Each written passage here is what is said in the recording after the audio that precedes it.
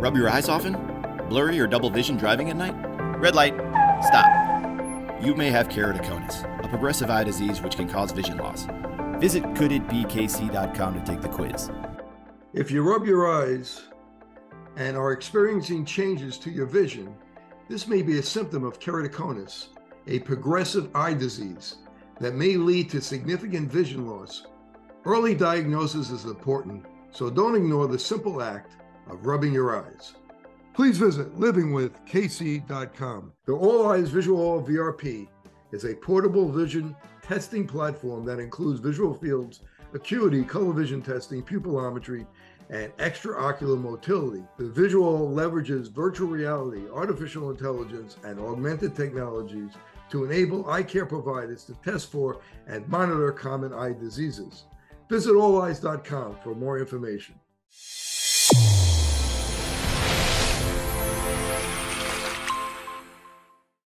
Your eyes and your vision are under attack. Damaging blue light from the sun, your phone, your computer, your tablet, even light bulbs and car headlights is constantly bombarding you. The good news is our eyes actually already have a line of defense to counter the effects of blue light. This defense is made up of 3 pigments called carotenoids. MacuHealth with Micromicelle, the only supplement with the exclusive patent on all 3 macular carotenoids and Micromicelle technology. With more screen usage and indoor time, myopia, also known as nearsightedness, is increasing and getting worse in children. Now, certified eye doctors can prescribe MiSight One Day, the first and only FDA-approved soft contact lens to slow myopia progression in age-appropriate children. Visit CooperVision.com to find a Brilliant Futures certified eye doctor near you. Do your patients know what presbyopia is? There are people who are afraid of the press. Have you talked to your patients about multifocal contact lenses? I've heard the bifocal, but not multifocal. Do you need help with your multifocal strategy? Learn more at the conclusion of this episode. Hello and welcome to the Open Your Eyes podcast. I'm Dr. Kerry Gelb, the host of the documentary Open Your Eyes. If you're new here and you like our interviews, press like, subscribe, share, and hit the bell to get notifications of great new interviews. Also, please leave comments. Great news, you can now watch our full-length documentary, Open Your Eyes, on Amazon Prime, Apple TV, iTunes, Google Play, and YouTube Movies and Shows. And now you can listen to us on our new radio show, Open Your Eyes Radio, 1280 Minneapolis, 9 a.m. Central Time every Saturday morning. Keratoconus is a disorder that, if left untreated, may lead to severe vision distortion and irregularity. Thanks to new, incredible corneal crosslinking technology, progression of this visually debilitating disease can now be significantly slowed or even halted. Today's guest, LASIK, cataract, and corneal surgeon, Dr. Neda Shamie, MD. Dr. Shamie is a clinical professor of ophthalmology at the USC Keck School of Medicine, and Dr. Gloria Chiu, OD. Dr. Chiu did her residency in cornea and contact lenses. She is currently an associate professor of clinical ophthalmology at the USC Doheny Eye Institute, Department of Ophthalmology at the University of Southern California, Keck School of Medicine. Doctors, thank you for joining me today. It's a pleasure. Thank you so much for having us. So I wanted to also mention that both of the doctors lecture, they're involved in research, and have published numerous articles. Dr. Shamie, I saw that you've published over 50 articles on cornea and different types of surgery. Yes, I have. And I have to say that I had the pleasure of working with Gloria Chiu, and I've learned so much through the years from her. And her contributions to the field are just absolutely immense and incredible. So, oh, you're too kind. Well, you two have done tremendous research and have helped so many people. And on behalf of the optometric community and the public at large, I do want to thank both of you. So I want to start the first question off with Dr. Shamie. So Dr. Shamie, first of all, I want to ask you if you could help the audience know what is exactly keratoconus? Well, first of all, thank you again for having us, and especially for pairing me with Gloria Chiu, who I used to work with for many years. And sadly, we don't work together anymore, but I refer a lot of patients to Gloria for her help and expertise. So when I heard that Gloria is going to be co-moderating or being another, a speaker at this, I was absolutely excited. Of course, I was excited to work with you, Carrie, but Gloria was added benefit. Oh, I appreciate that. So keratoconus, what is keratoconus? Keratoconus is a non-inflammatory, at least that's what we believe, non-inflammatory condition of the cornea, where over time, for reasons we don't fully understand, the corneal integrity is diminished. And so there is warping of the shape of the cornea due to weakening of the structural integrity of the cornea. And that warping then can cause decreased vision. It can cause distortions in vision. Initially, it can start with increasing in nearsightedness and then increase in astigmatism. And ultimately, the astigmatism could be so severe and the warping could be so severe that it could lead to scarring and loss of vision. So tell us what pellucid marginal degeneration is. And is there a difference, or are they really the same disease? Well, they're both part of the kind of the same, they're cousins. So in a way, so it's really kind of based on where the thinning or the warping occurs. Pellucid marginal degeneration is a condition that similarly, there's warping of the cornea and thinning of the cornea. But with keratoconus or classic keratoconus, that thinning occurs more centrally or just inferior to the central cornea. With pellucid is more closer to the periphery. And so the way the warping occurs is different. The other thing that differentiates the two is that keratoconus often occurs at a younger age, whereas pellucid manifests itself at an older age, typically. Keratoconus, there's been associations with eye rubbing, other conditions, allergies, Down syndrome, and Gloria can chime in too. There's been associations to keratoconus that pellucid is less well understood, right? Because it's not as common as keratoconus. Completely agree. Now, I just called it a disease. Is it a disease, or is it a degeneration, or do we not know? Well, it's I guess how you want to define disease and degeneration. What would you say, Gloria? I would think it's both. I would say that both conditions, keratoconus and pellucid, are corneal degenerations, but it's also a disease. So yeah, I would say both. It's a corneal disease. And one thing it's in the rare case that it's associated to Down syndrome, that's it's an association, not necessarily, I personally believe, because of potentially related eye rubbing and laxity of the lids and such. It's hard to understand exactly why it's associated. It's also some association to collagen vascular diseases and such. But when I think about disease, I think more of a systemic, I suppose. I guess you could call it a corneal disease. It is more specific to the cornea. So let me ask Dr. Chiu to jump in here for a second. What is form thrust keratoconus? Form thrust keratoconus, it's very interesting, and it's very difficult to find. As Dr. Shamie said, if pellucid is rare, this is even more abnormal to see in clinic. It's essentially defined as a cornea that really has no abnormal findings when you're using your normal equipment in clinic, like your slit lamp and corneal imaging like topography.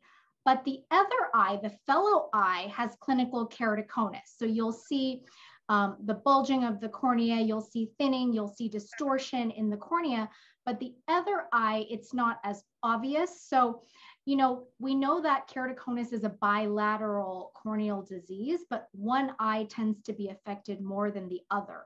So the form first tends to be more in the minimally affected eye. Is, I guess, how I would say it.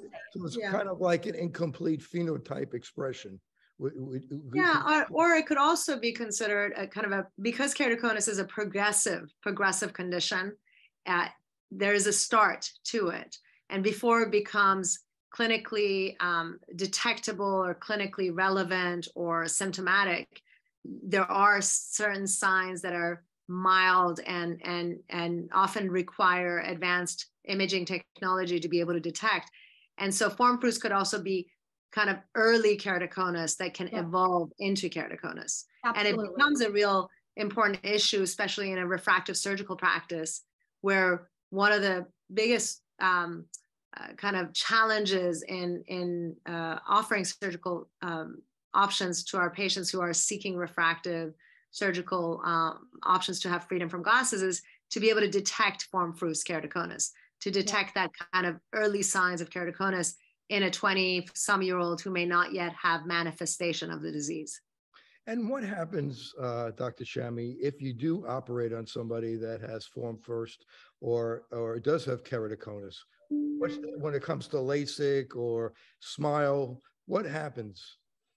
Good question. So, well, first of all, at least I tend to be more conservative. Gloria knows that, right? I think as a refractive surgeon, I tend to be more on the conservative side, partly because I'm a corneal specialist and I see sequela when one is cavalier about refractive surgery. So I don't do corneal refractive surgical procedures on patients with obvious keratoconus. I don't think it's a good idea, at least in my hands. So every surgeon has their own approaches. Explain why. Yeah. So the reason is because I feel if in a patient with known keratoconus, there is most definitely clinical evidence. That's when on corneal topography, you see changes such as an inferior steepening or irregular astigmatism, irregular topography. If there's corneal thinning, there's evidence of cornea that's already compromised.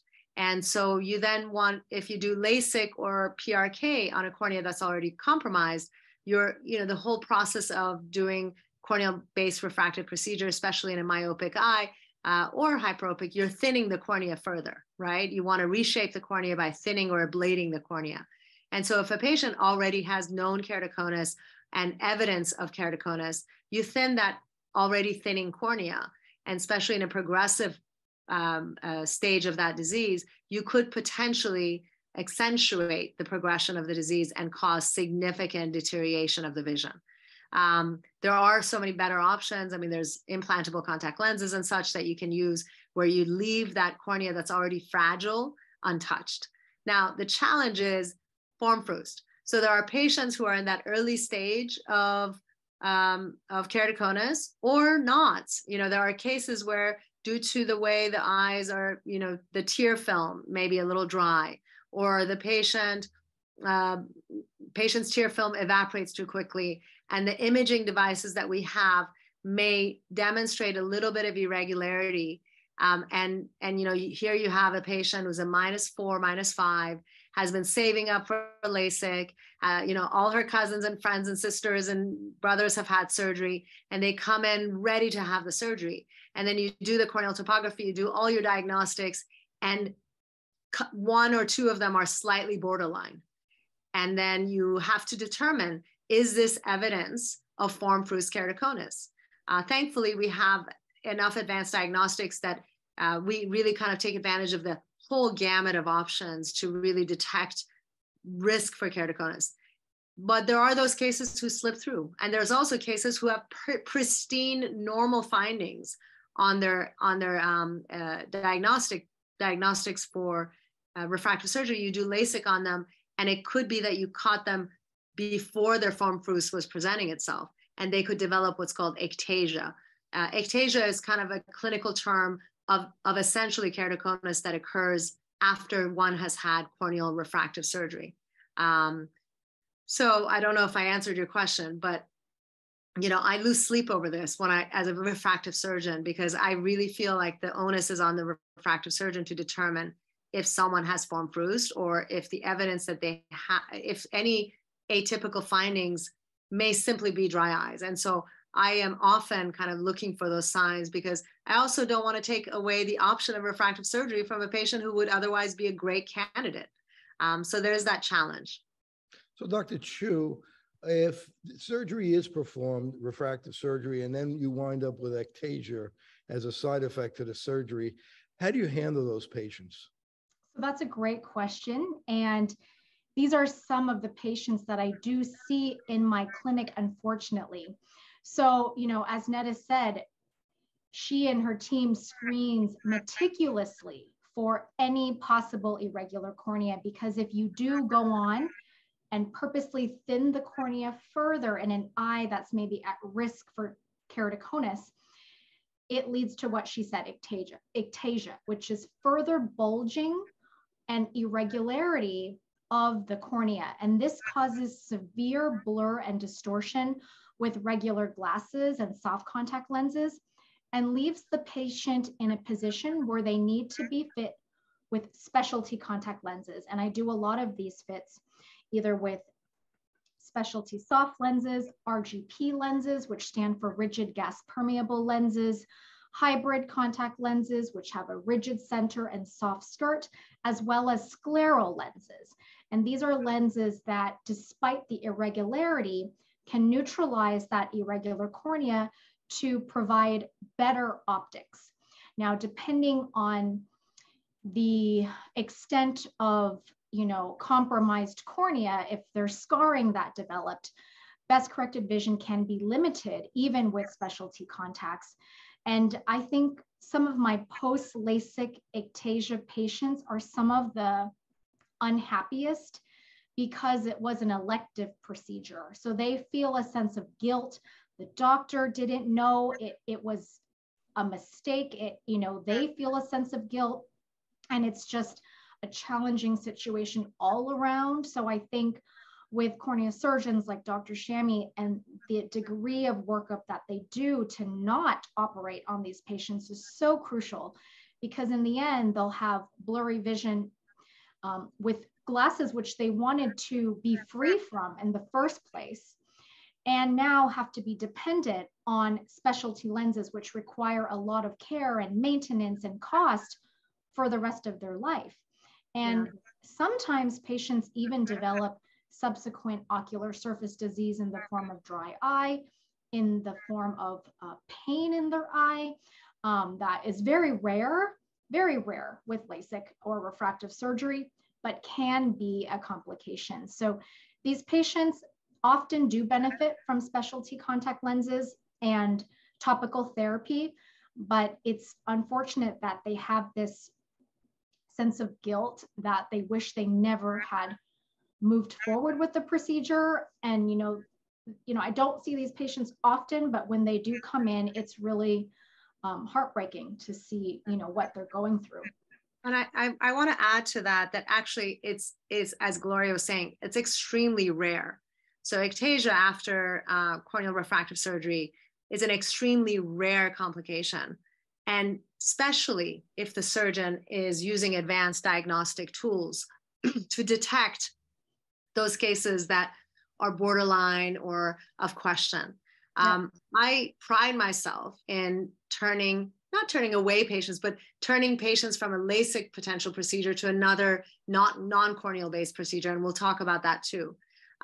There's also genetic testings that one can do, because keratoconus, there's a genetic connection. So if a patient is questionable, I have done genetic testing. It's just the buccal swab, where you do a swab of the inner lip or the inner cheek, and there's basically, now we have so many wonderful tools. It's very different than it was 10 years ago. So a lot of the ectasia patients we see now were ones who unfortunately had LASIK before the advanced diagnostics were available.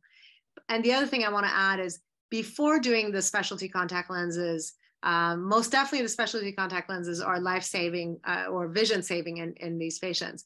But if there's ever ectasia that occurs in a patient who has had refractive surgery, and also we'll talk about keratoconus too, if keratoconus occurs and it's progressive, there is a treatment called collagen cross-linking that stops it in its track. So one of the things about ectasia is that these patients are already in the system. They're being watched. They're being, they had surgery with a corneal, with a refractive surgeon. They are already kind of checked into whole eye care world. And so they tend to be caught earlier, which is fantastic, because now a patient who has developed ectasia can undergo stabilization of that condition by undergoing collagen cross-linking. And that's a treatment that has been absolutely a game changer for keratoconus, for ectasia.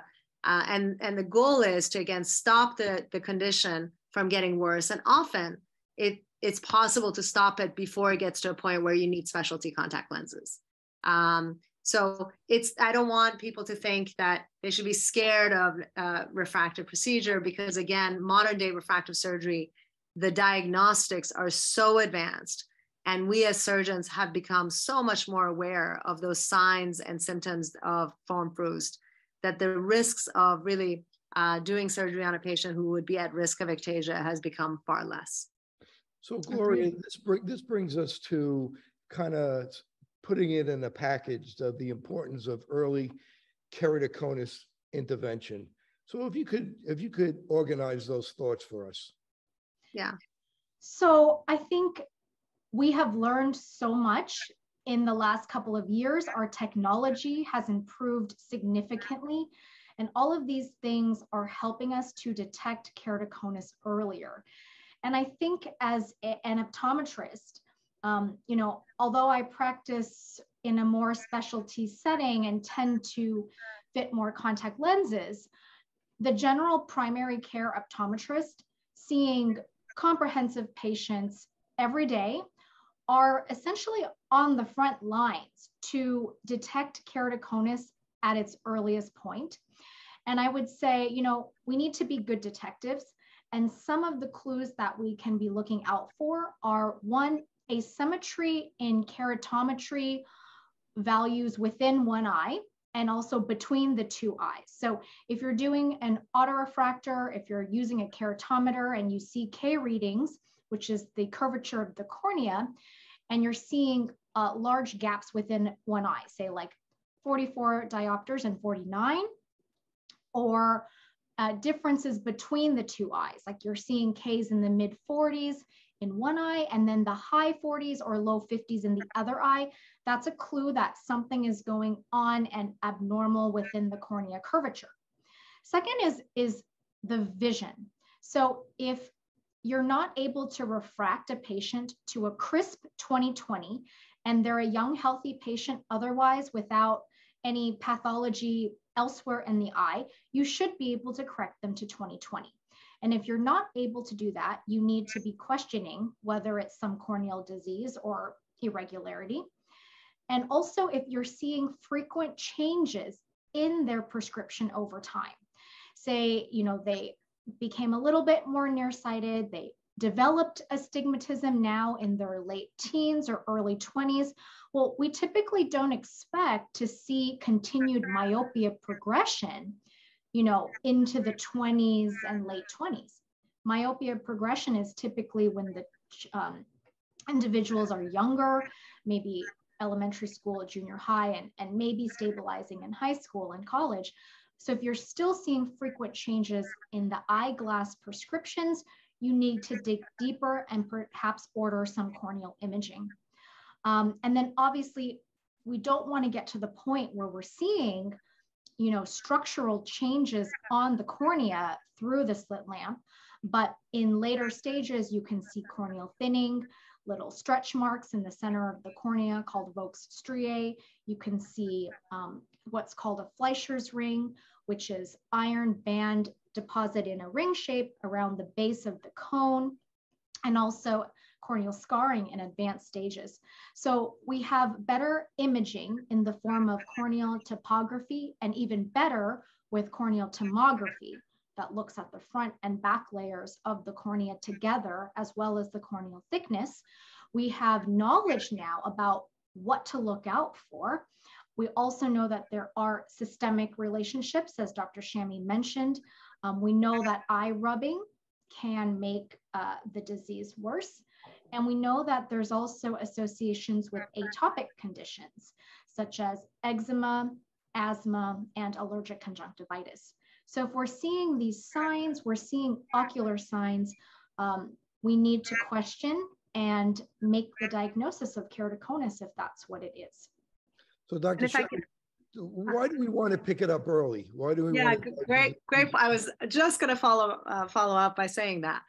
I think that that was an incredible summary and a very comprehensive summary of exactly the kind of telltale signs that even without advanced diagnostics, there are clues that one can look for in your routine exam, and the shift in nearsightedness, in added astigmatism in your refraction, not being able to correct someone to 20/20 when they're in their 20s.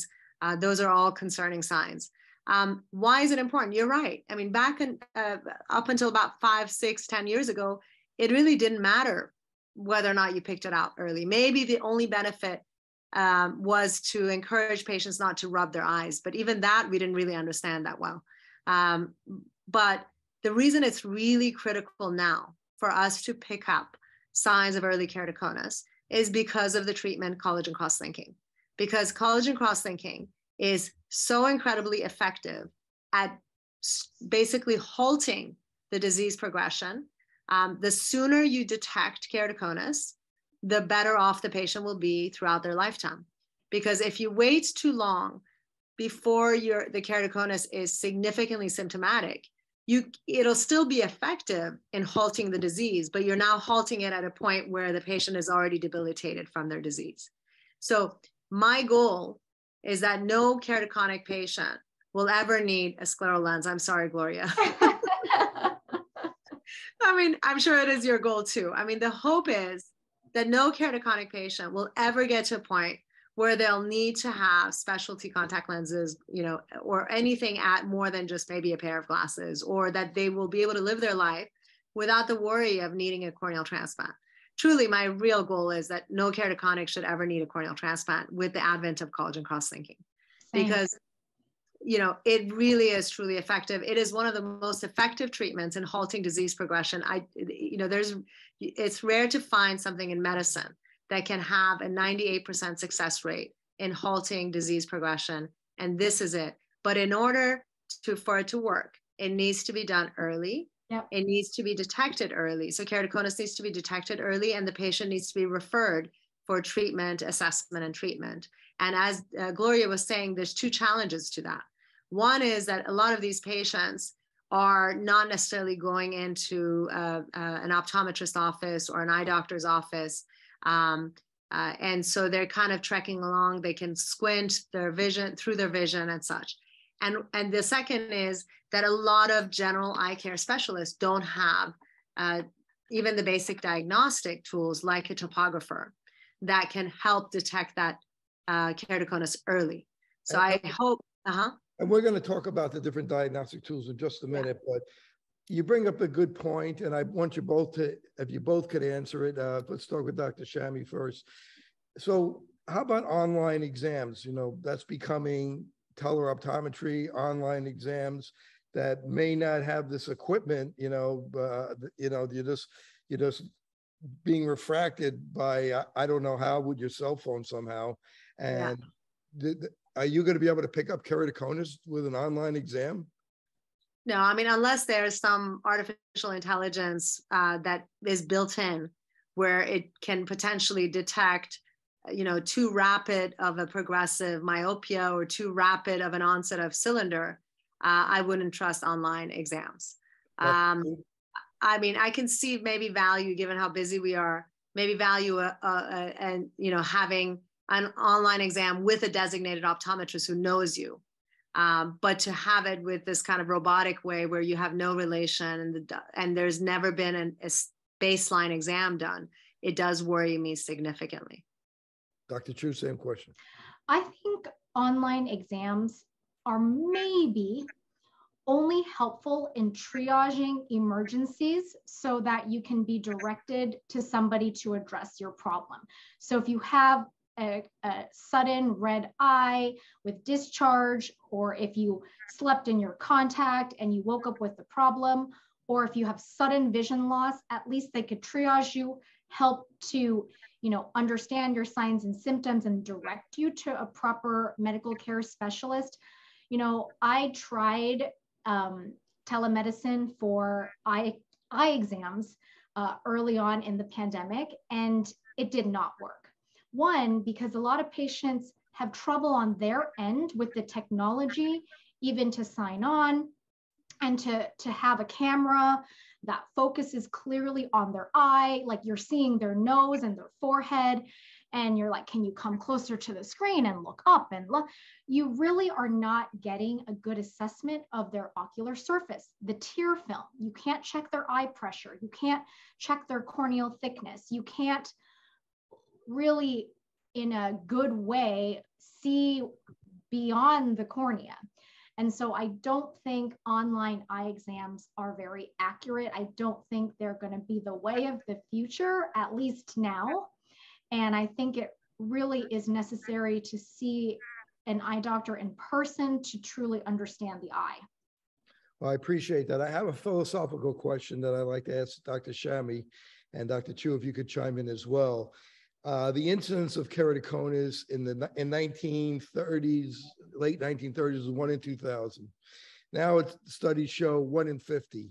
So, Dr. Shamie, has our genetics changed, or is it because we're diagnosing things better, or is it our diet? What do you think has changed? Why are more people have keratoconus now? I mean, I most definitely better diagnostics has helped. And I think that's the case with cancer, evidence of increased cancer, it's early detection. And so it's a good thing. It's a good thing that we have early detection. I think there's environmental factors too. Allergies are on a rise, atopic disease are on a rise, which may or may not be related to our diet or environmental changes. But I think it's most definitely a multifactorial issue. Dr. Chiu? So definitely with the increased opportunity to use corneal imaging like topography and tomography, we're definitely picking up keratoconus earlier. Also, I think education. I think, you know, when I graduated from optometry school in 2008, we didn't know as much about keratoconus even then as we do now. Crosslinking had not been FDA approved. You know, we have so many more tools now. Crosslinking was also started in Europe, I would say about 20 years ago. And I think as that treatment option became available, doctors were also on the lookout for patients to offer crosslinking to. So I think with better tools, equipment, education, as well as the advent really of crosslinking, which started in Europe, I think that's really what helped eye doctors, optometrists, and ophthalmologists hone in on this disease more. And I think that's why in more recent studies, the prevalence of keratoconus is reported to be higher. I don't think necessarily that people are just getting it more often. I think we're better at detecting it. You know, shows like this help get the word out to the public, making them aware of this disease, keratoconus, or this degeneration or combination. But famous people that have keratoconus are helpful. Like, you know, nobody's more famous in basketball than Steph Curry, and Tommy Pham in baseball, and Brandon Williams with the Ravens. Rub your eyes often? Blurry or double vision driving at night? Red light, stop. You may have keratoconus, a progressive eye disease which can cause vision loss. Visit coulditbekc.com to take the quiz. If you rub your eyes and are experiencing changes to your vision, this may be a symptom of keratoconus, a progressive eye disease that may lead to significant vision loss. Early diagnosis is important, so don't ignore the simple act of rubbing your eyes. Please visit livingwithkc.com. MacuHealth, your science-born and tested solutions for visual performance, macular degeneration, and dry eye syndrome. New products coming soon. Embrace the science. The All Eyes Visual VRP is a portable vision testing platform that includes visual fields, acuity, color vision testing, pupillometry, and extraocular motility. The visual leverages virtual reality, artificial intelligence, and augmented technologies to enable eye care providers to test for and monitor common eye diseases. Visit alleyes.com for more information. So talk a little bit about, Dr. Chiu, about famous people that have keratoconus, and how is that helping getting the word out? I think it's so important because in us common people, I'm a commoner, you know, we might feel very alone if we have a certain condition and feel like nobody understands us, that nobody's paying attention to or willing to treat or help patients with a certain condition, such as keratoconus. And I think when famous people are open and willing to share their story, it gives the general population more hope that, oh, wow, they have this condition and look at how successful they are. They're doing well, they're famous, you know, they're able to be an athlete. They, you know, they're doing well in their life. And that gives me hope that even though I have this condition, I can also receive treatment either in the form of corneal crosslinking, some medical procedures, or contact lenses so that, you know, I can also have a good quality of life. So I think, you know, I had the pleasure of meeting baseball player Tommy Pham last year at the Global Specialty Lens Symposium, and he is just so inspiring. He shared his story of keratoconus and what he's gone through and what it took to overcome the visual challenges that he experienced. And it just goes to show that, you know, even if you are given a diagnosis of a corneal disease like keratoconus, there are things that can be done for you so that you can live a more normal life. And is Tommy Pham wearing, what kind of contact lenses is he wearing as he had cross-linking? Did he talk about it in his story? I don't know that. Unfortunately, I can't share those details, but I know that he has been seen by quite a few specialists in the field and that he's getting good care. So let's talk a little bit more about diagnosis and signs and symptoms. And you touched a little bit on it before, Dr. Chiu, but Dr. Shamie, what are the main signs and symptoms that your patients tell you about that make them upset the most or it bothers them the most? Well, symptoms that the patients are bothered by would be, you know, mostly it starts off as nighttime glare and halos because, you know, the way keratoconus starts, it's a distortion of the cornea, not usually perfectly central, but just below the central vision. And so when the pupil is constricted during the day, the vision is well focused and the light's coming through the normal parts of the cornea. It's at night when the pupil dilates that a lot of patients with early keratoconus especially, that's when they first start noticing their vision having, you know, glare and halos around lights and their vision feeling distorted. And then they find themselves having to squint or turn on bright lights again to constrict their pupil to be able to see better. As the keratoconus progresses to a more advanced level, that type of distortion then starts encroaching onto the central vision, and pupil size then is less protective, meaning even during the day or bright lights, they still have issues. So most of the time it's, you know, again, decreased vision, glare halos, just poorly focused. And then what they also say on those patients who are not yet detected or told that they have keratoconus, they say how their prescription keeps changing.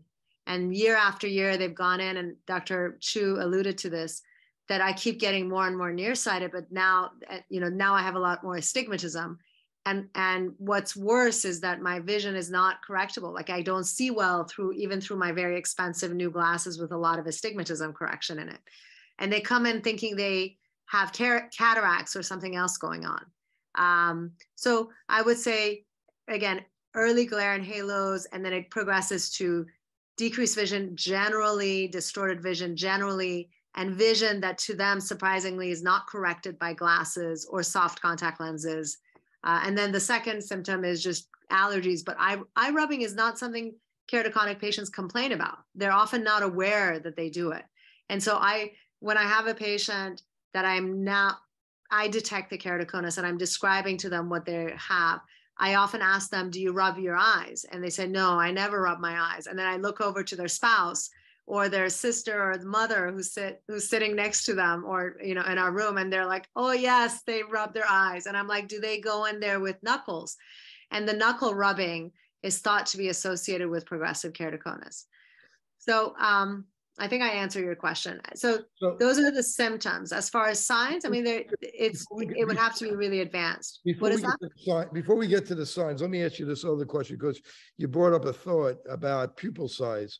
Have you considered giving Vuity to these patients before? Yeah, absolutely. Absolutely. So in those symptomatic patients who differentiate their symptoms from day to night, meaning during the day, they say, I'm much better than I am at night.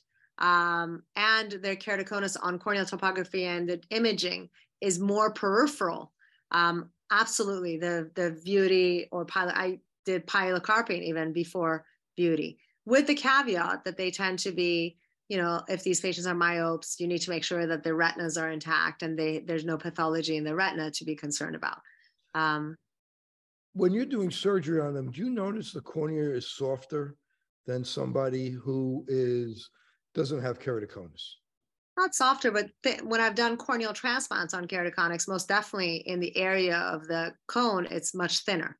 So I tend, you know, your goal is to go beyond the cone. So my corneal transplants are usually beyond the cone, but most definitely if it's an advanced keratoconus, inferiorly the cornea is thinner and as a result has less kind of tensile strength to it. Now, do you think, this is for both of you, do you think that diabetics have a less chance of getting keratoconus because of glycation? The tissue tends to be harder, and when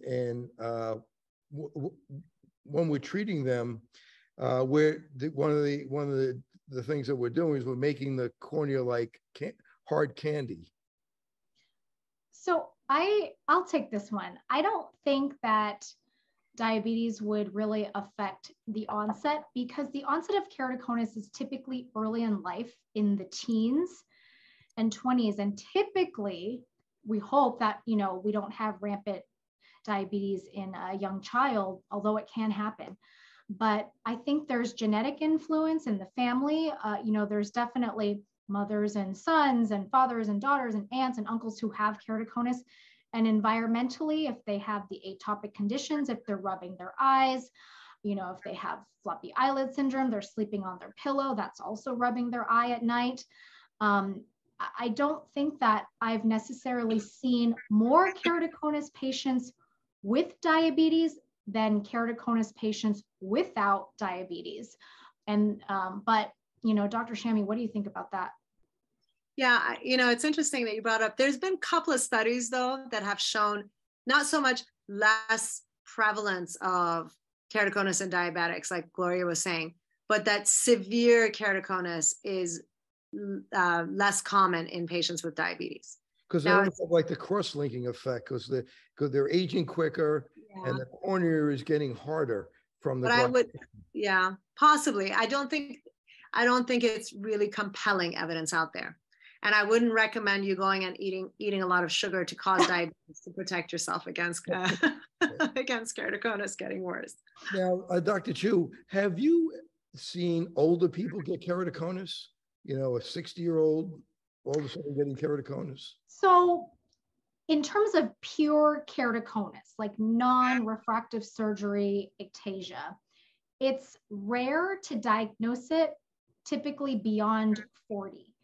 If I am diagnosing it at 40, 50, it's because it was overlooked or ignored for many years prior.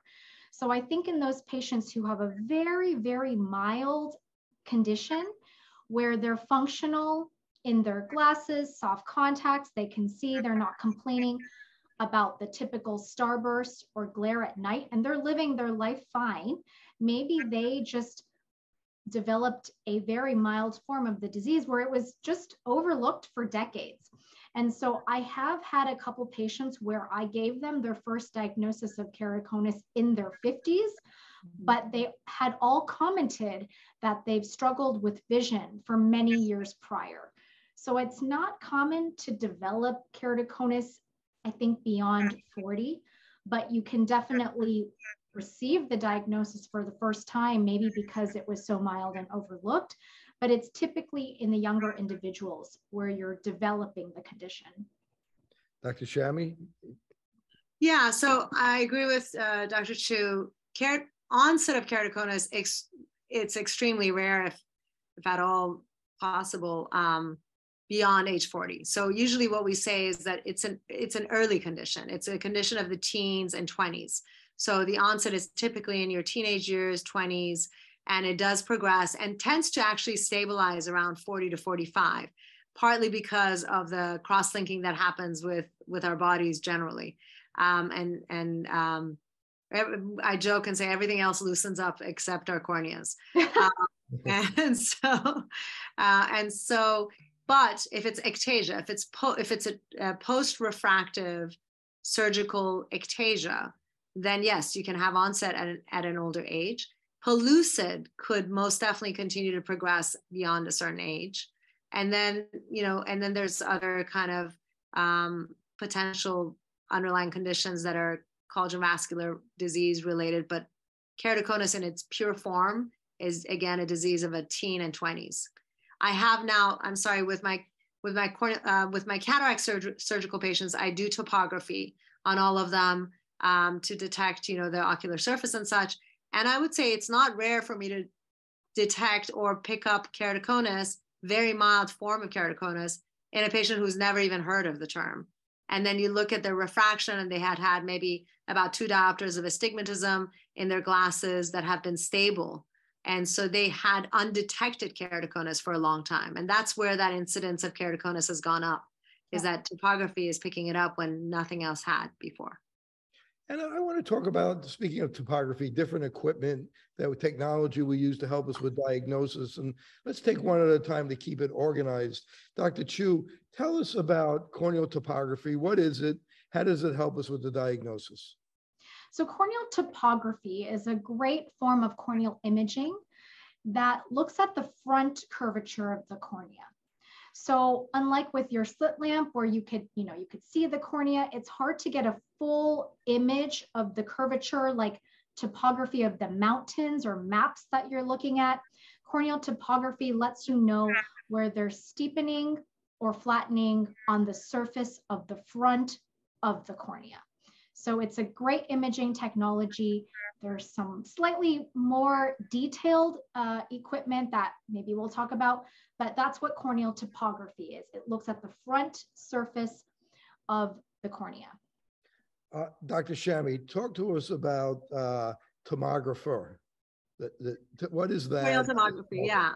So where corneal topography looks at the front surface of the cornea, and the front surface, the way it detects the front surface elevations is by basically shining a light on the surface of the cornea. The cornea is like a mirror, and taking that reflection of that light and analyzing it and detecting any variations in the way the reflection comes back.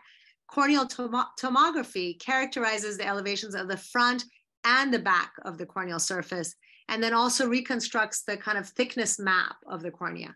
So it gives you more information. It gives you a sense, a better understanding of the shape of the cornea, not just the way it manifests itself in the front, but also the back. And then are there variations in the thickness of the cornea? And the reason that's important is because what we've learned through the years is that with ectatic conditions like keratoconus, it doesn't first start bulging in the front. It starts thinning from the back or bulging in the back. And then at later stages, does it manifest itself in the front?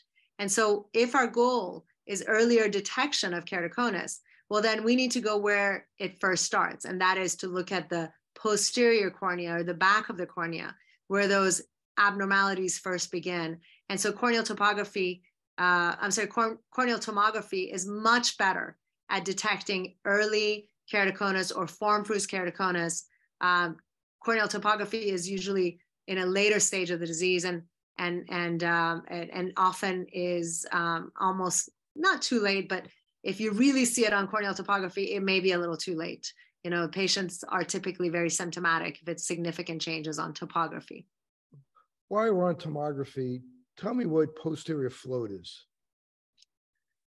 Well, posterior float is just a term used, and I don't know how to just, Gloria could probably do a better job, but what a float is essentially is measurement of the posterior cornea and based on the analysis that the tomographer does. It's just a term that I think was used. It's a nice catchy term though, isn't it? Yeah. I always heard that term, posterior float.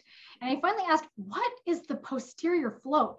It's with the tomography, it's the posterior elevation. I think that's where they got it. It's labeled as posterior float. Yeah. So I don't know who coined that term, but it's just looking at the posterior elevation.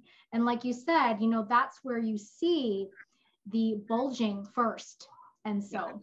So Dr. Chiu, how can we use the OCT to help us diagnose keratoconus?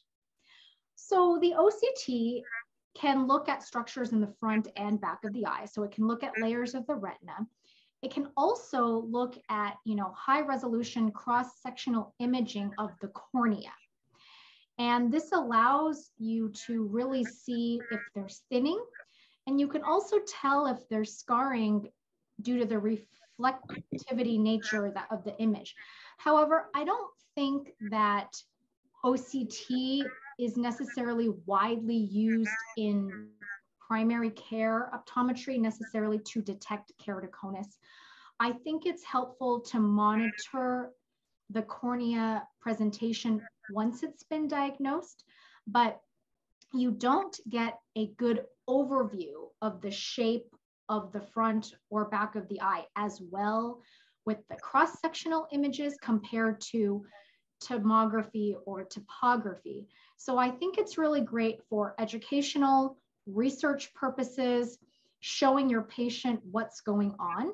And even in the corneal tomographer, there are tools within that system that you can look kind of at cross-sectional imaging of the cornea.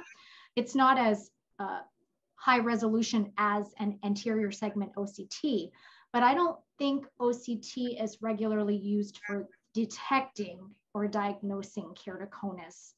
Also, it's an expensive piece of equipment, and I don't think as many practices would have access to that. Dan Reinstein looked at the epithelium and he showed that the epithelium was thinner in a donut pattern. Is that something you ever look at, Dr. Shamie? Yeah, I mean, yes, I look at it, but I don't only rely on that. So I think the more diagnostic tools we have, the more we use all of them. Mm-hmm. We're always looking for the one diagnostic tool that would be the, you know, the one and only that's going to give us all the answers we need. And there is no such thing. And I think in my practice, I have all of the diagnostic tools and I have patients tested on every single one. And then I kind of look at the big picture of it. So epithelial mapping has been shown to be helpful, but again, together with other findings. And what people have found, what happens sometimes is keratoconus may not be detected on topography because the epithelial surface on that cone, on the area where the thinning is, the epithelium may be thinner over the area where the bulge is happening. And so when the epithelium thins over the area where the bulge is happening, the contour of the front of the cornea may be read as normal. Does that make sense? So you have a mountain or peak and that epithelium gets thinned. Well, it kind of can fool the topographer into thinking that, oh, this is a normal shaped cornea. There's no bulge. But then if you look at the epithelial map, or let's say the topography shows a little bit of bulge where you would say, oh, that's not a big deal. It's a very mild finding. It's probably nothing. But then if you had corneal epithelial mapping and you put the two next to each other and you saw that area that appeared to be only a mild bulge has a significantly thinned epithelium over it, then it's like, okay, you know what? If that epithelium was a normal thickness epithelium like the rest of the cornea, that mild bulge on the topography may actually look like a real keratoconus. Because so do you see, like on its own is not that helpful, but together with other things it can be. Right. If you don't have a tomographer though, but you do have an OCT, maybe you could use the OCT with the topographer. Yeah, exactly. Now, this is a tough one, but corneal hysteresis. Do either one of you use it, and how can you use it to help with keratoconus? I used it in a research study, and I think there's real incredible value to it for research and in an academic setting. In a clinical, practical way, unless you really want to geek out about keratoconus, I don't think it's practical in its current form. What I would love to have is, one device that's a keratoconus, detecting device, especially given the prevalence of keratoconus and how important it is for the gatekeepers who are the general eye doctors to pick this up. If we could have one device that can look at the corneal epithelial map and then hysteresis and, the puff test it could be like a form of a puff test, but in its current form, it's too academic and I don't think it's practical. But if somebody has a corneal hysteresis, they have an ORA in their office, what typically will what will the cornea show? What will the hysteresis show on that test? Well, the hysteresis is looking at the tensile strength of the cornea. And it's been a long time since I've worked with this, so I'm sorry if I don't sound intelligent when I'm trying to describe what it does. But in simple terms, it's looking at the movement of the cornea in response to a force. And then there's standards of how a normal cornea would behave and how a weaker cornea, presuming keratoconic corneas are weaker. And so it's that response. Looking at the it would typically have a lower number. Dr. Chiu, aberrometry. Tell us about aberrometry. How can we use aberrations to help us? So that's very fascinating because as keratoconus progresses, you have more higher order aberrations. Aside from, your spherical, cylindrical, you have coma, trefoil, you have all these other higher levels of aberrations that can be very debilitating and challenging for patients. I think in terms of detection or diagnosis, I don't think aberrometry is something that we necessarily need because your patient may be good at telling you that they see glare and shadows and starburst at nighttime or with driving. And so that's already evidence that they are getting some degree of aberrations and perhaps higher order aberrations that can't be corrected by traditional glasses or even specialty contact lenses like scleral lenses. However, I would say that in the past 2 years, the contact lens field has made good strides in correction of higher order aberrations. So if you do have an aberrometer in your office, you take measurements, you communicate with your lab, and you can try to correct some of these aberrations in a stable fitting contact lens like a scleral lens. It has not been perfected.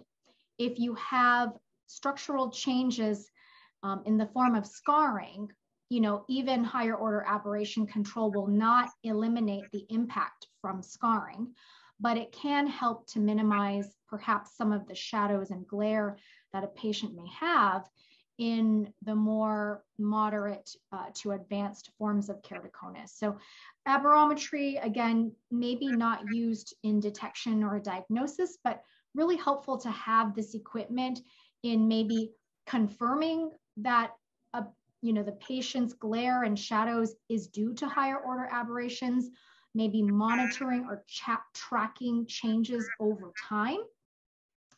And now taking that information and trying to correct the vision with that data.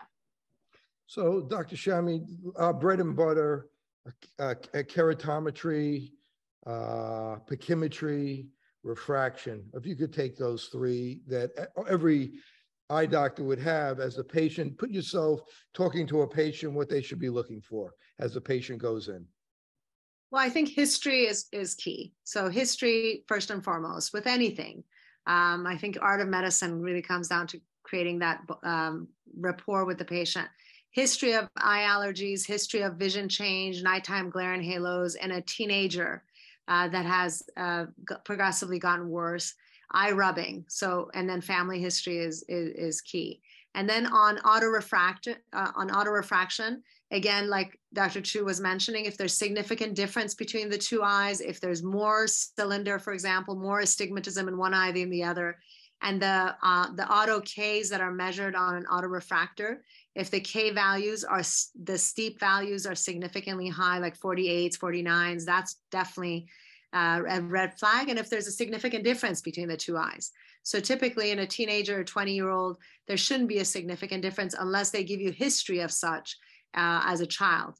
And then probably one of the telltale signs when you refract them and it fluctuates, or that you just can't get a 20-year-old to 20/20 vision, and you don't see on exam any other reason to explain it. Because keratoconus in its early stage, there's nothing on exam that can point at it. And so you look at a patient's eyes, they're in their 20s, they may give you some history of, I have some allergies or not.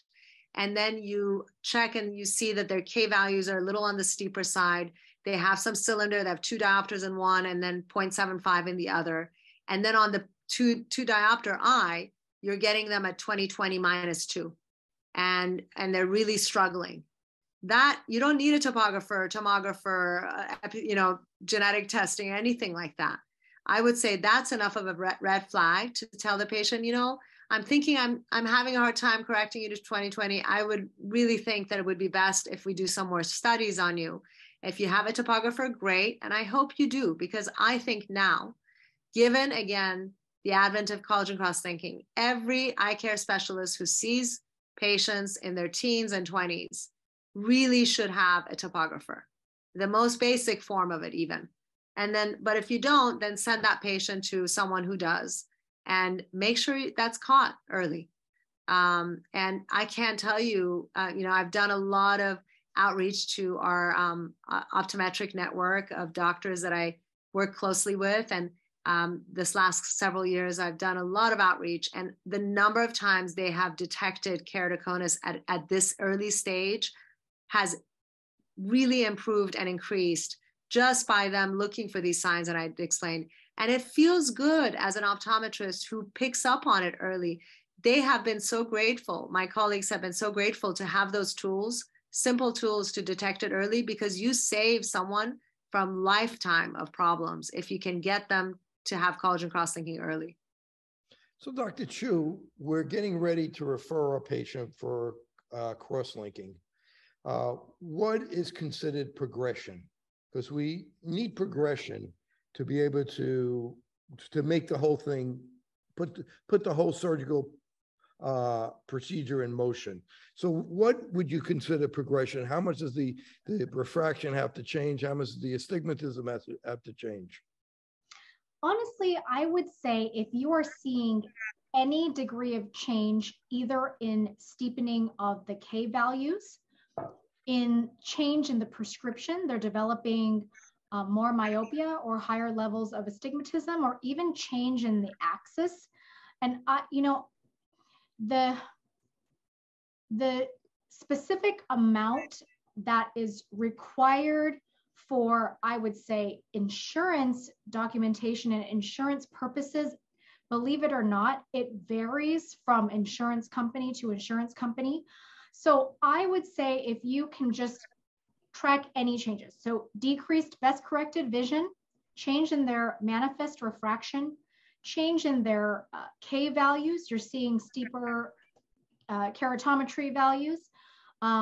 And obviously, if you're seeing changes on their corneal imaging and their mapping from topography or tomography, and again with tomography, if you're seeing higher values in those posterior elevation maps or the posterior float, I would say if you're seeing even like half a diopter in some of the Ks, I mean, you really don't want to wait and say, oh, let's wait for you to progress 3 diopters. That is not good. And that's not what we should be waiting for.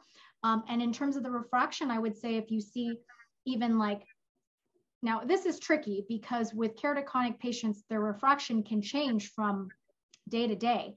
But if you're seeing definitely like half to a diopter of myopia, or even a half diopter of SIL, or change in the axis by, more than 10, 15 degrees, I would make note of all of those things. And particularly in the younger patients, if your patient is, between like 10 or 18, if you're seeing those changes, I would recommend they come back within even a month or two to recheck, and not tell them to come back in 6 months or definitely not a year, because in the younger individuals with keratoconus or risk of keratoconus, they're also the more likely to progress. And we don't want to miss the point where we could have offered collagen cross-linking to halt the progression and just watch it continue to get worse where there's, no turning back. So, again, looking at K values, looking at your manifest refraction, best corrected vision, and also your corneal imaging. Can I Sure. comment on that? So as Gloria alluded to, unfortunately, we're sometimes tied with to the criteria insurance companies demand of us. And, this is thankfully covered by insurance, by most insurances, as long as you demonstrate progression based on what they demand, what the insurance companies demand.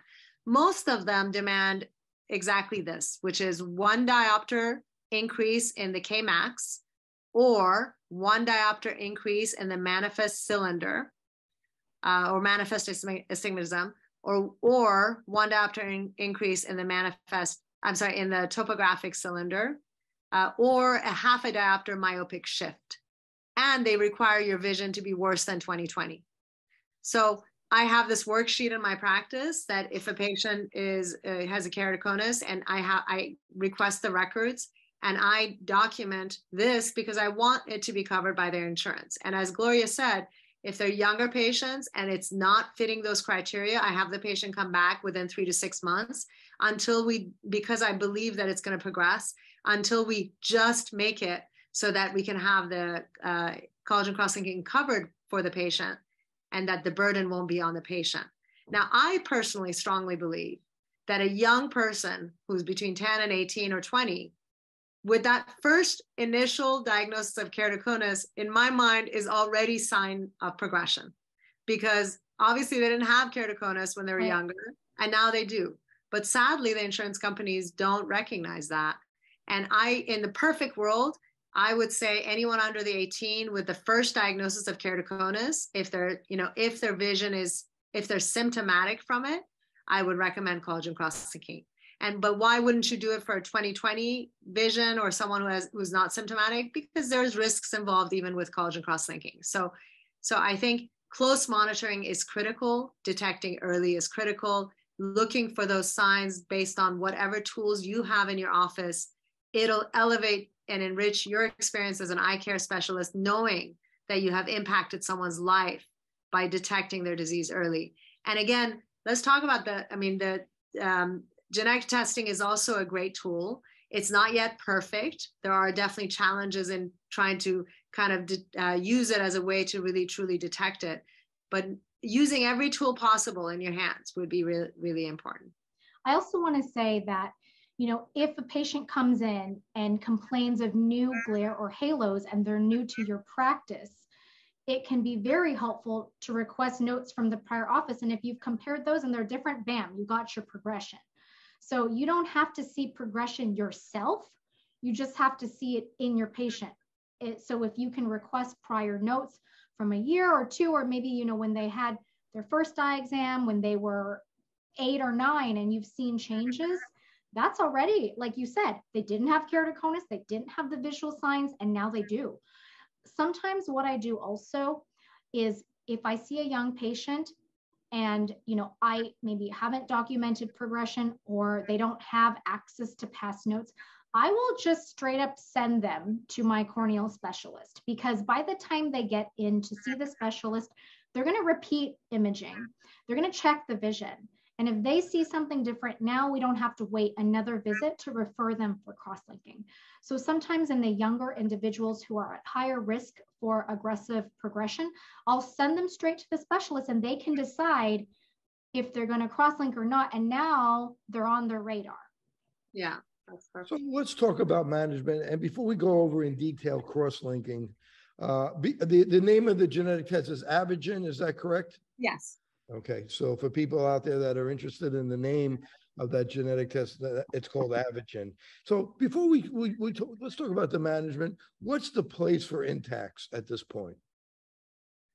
So Intacs, which is basically intracorneal ring segments or intercorneal segments that cause a stretching of the area where the cone is, with the goal and the attempt to flatten the cone or flatten the distortion or the bulge, is a good tool. Not so much, people think that it actually stops the progression of keratoconus. It doesn't. It's a tool to address the visual symptoms of keratoconus. And the challenge is these Intacs have to be implanted surgically in an area that's already somewhat thin and fragile. And so there is definitely surgical technique involved and a bit of unpredictability, because everyone's keratoconus behaves differently. And depending on the corneal tissue and the tensile strength of that corneal tissue and such, the segments are not as predictable. I've seen great success with it, with Intacs, and I have also seen cases that really don't help the patient.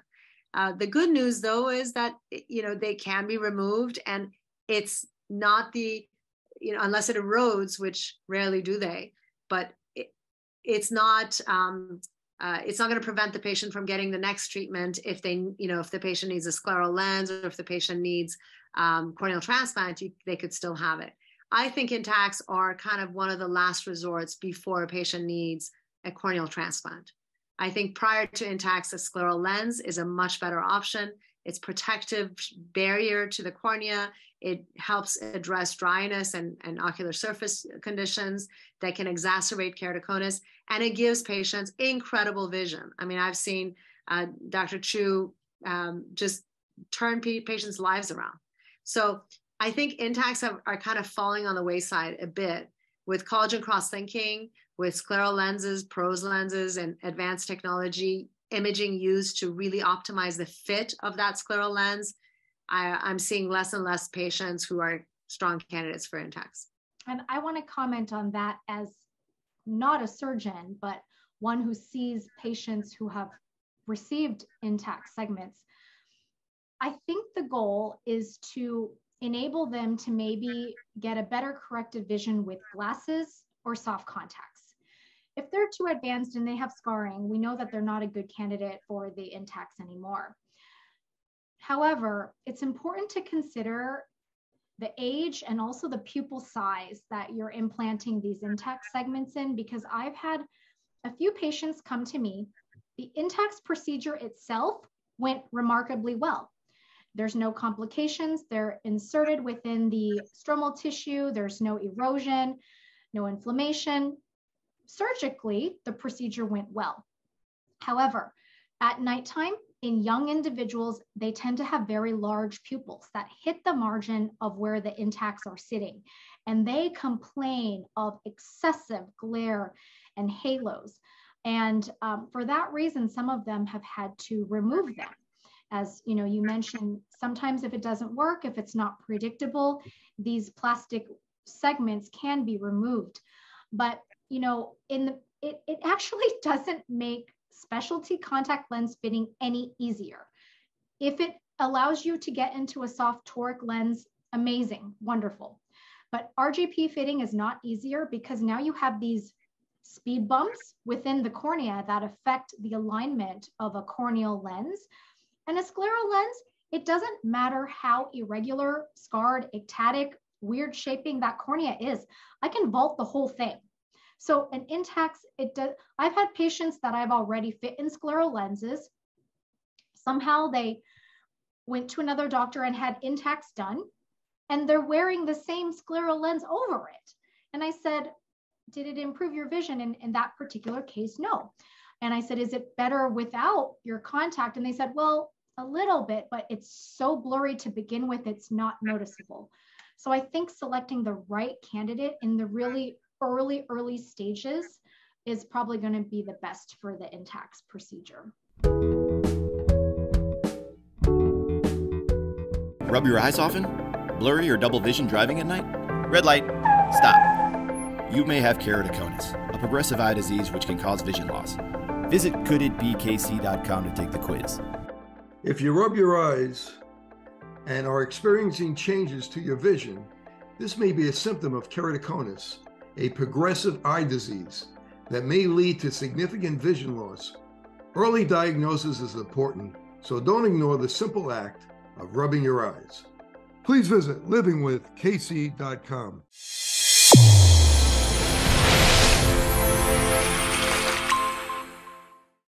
Your eyes and your vision are under attack, damaging blue light from the sun. Your phone, your computer, your tablet, even light bulbs and car headlights is constantly bombarding you. The good news is our eyes actually already have a line of defense to counter the effects of blue light. This defense is made up of 3 pigments called carotenoids. MacuHealth with Micromicelle, the only supplement with the exclusive patent on all 3 macular carotenoids and Micromicelle technology. The All Eyes Visual Oil VRP is a portable vision testing platform that includes visual fields, acuity, color vision testing, pupillometry, and extraocular motility. The visual leverages virtual reality, artificial intelligence, and augmented technologies to enable eye care providers to test for and monitor common eye diseases. Visit alleyes.com for more information. Fitting multifocal contact lenses presents a big opportunity to meet patient needs while growing your practice. Alcon is your partner not only with our innovative portfolio, but through e-learning. Learn to enhance your multifocal strategy today with the Alcon Experience Academy. OIE Broadcasting is the emerging leader in social media. We use scientific entertainment to drive more patients into your office. Visit oiebroadcasting.com and sign up today. Since I bought Safe For You, my dad makes me clean his boat. Es natural y es un buen producto. Every time I go back to school, my mom always makes sure that I have my Safe For You products. I bring extra, and my roommates certainly don't mind. It's a good thing I had Safe For You to clean up after this little guy. When my hands get dry, I like to wash them with Safe For You.